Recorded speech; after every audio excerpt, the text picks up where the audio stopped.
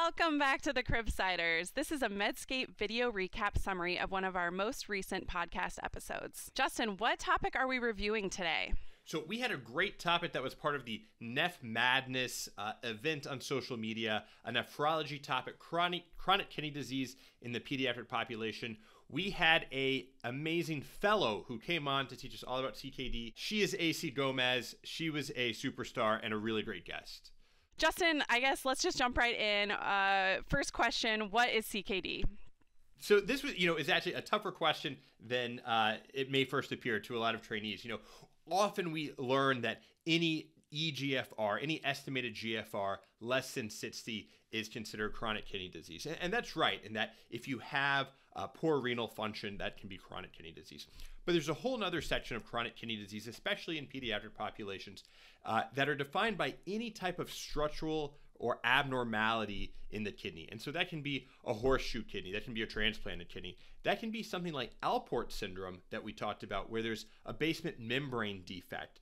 This can be like IgA nephropathy or some other glomerular nephropathy, where the creatinine may still actually be normal, but there is some kidneys issues. They're chronic kidney disease, and they're chronic kidney disease stage 1. That was an important topic too, was talking about staging of chronic kidney disease. That is based on the estimated eGFR. We talked about doing a little clock drawing of 12, 9, 6, 3. You can check it out in the show notes. But the staging of chronic kidney disease completely based on estimated GFR rates. Okay, but the definition is actually a little more inclusive than just having a eGFR less than 60. Okay. How do these kids present?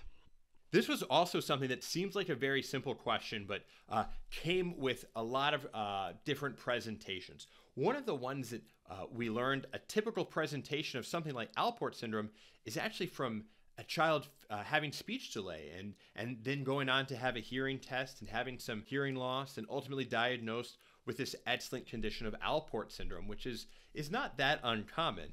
Other kiddos might present with hematuria or proteinuria with some foamy urine.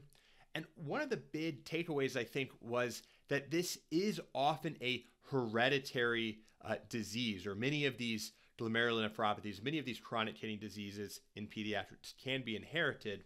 And so there's a big importance of taking a good family history. One of the favorite anecdotes that AC shared with us was, as a pediatric nephrologist, she's often not just taking the urine of the patient, but collecting urines from everyone in the room, from the parents to, determining, what the urine looks like. Are there early signs of hereditary forms of pathology in the kidneys? And one other pearl on this too is that you might see hematuria or even proteinuria in inpatient settings, but really any abnormality needs to be repeated in the outpatient setting.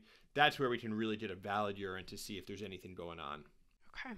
So speaking of urine and proteinuria, when you actually are looking for proteinuria, is a spot test okay, or do we need to all be getting 24-hour urine tests? So this was a question that I think we asked her, and then everyone kind of braced for the answer, hoping that she said a spot urine was fine. Confirmed, nephrologists approve. The spot urine is being very accurate, with some exceptions. For example, if a patient has a known acute kidney disease or acute kidney injury in the hospital, for example, that's when a 24-hour urine might be a little bit more accurate, but the spot urine's okay for the rest of us.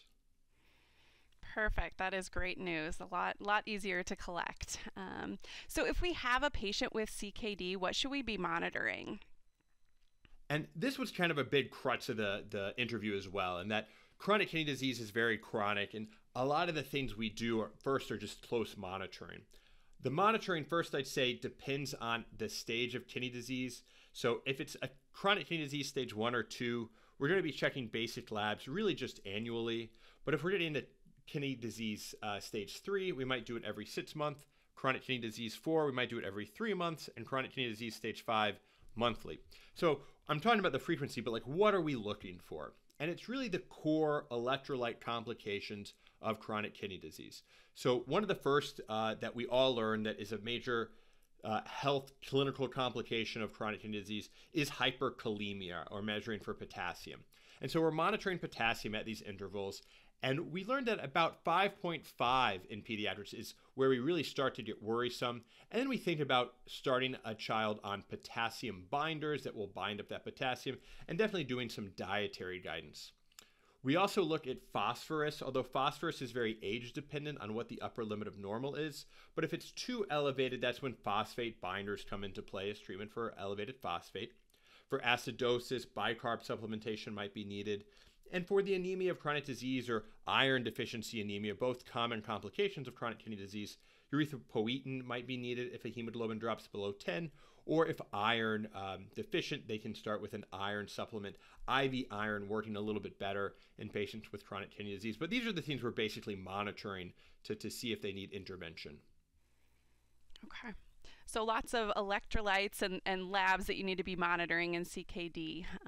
What about bone health? Why do CKD patients tend to have bone? This was also a fun topic to dive into. First and foremost, there's always some growth issues in people with pretty significant chronic kidney disease, and that's because there is some growth hormone resistance, and that can cause problems and may even need growth hormone supplementation in some of these patients. But we also had a great review over the mineral and bone disease complications of chronic kidney disease. And I remember this is sometimes one of my favorite questions for medical students is why might the ALK phos be elevated in a patient with chronic kidney disease?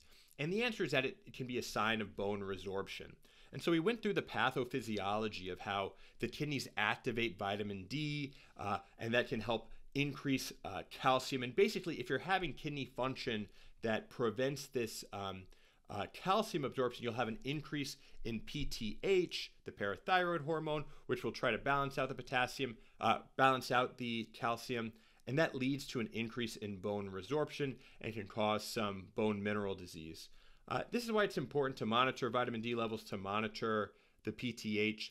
And one of the things we talked about is with the PTH, that's where acting on the phosphate can actually help balance an elevated PTH to try to prevent some of these complications. So very complicated pathophysiology, but AC did a great job of kind of walking us through it in a very simple way. Perfect. Well, let's move away from the pathophysiology for a minute and chat a little bit about how pediatric CKD actually goes on to affect adults. You know, we took advantage of having a MedPeds dual specialized guest and talked about how children with chronic kidney disease are 4 times more likely to develop end-stage renal disease or develop dialysis essentially, and that often occurs earlier in life. And so it was really this big focus on the transition from pediatric to adult nephrologists and how important that is to prevent progressions. One of the cool pearls that she shared with us is the website gottransitions.org, which has really been something that she suggested everyone check out to really help with kind of transitions for some of these complex patients.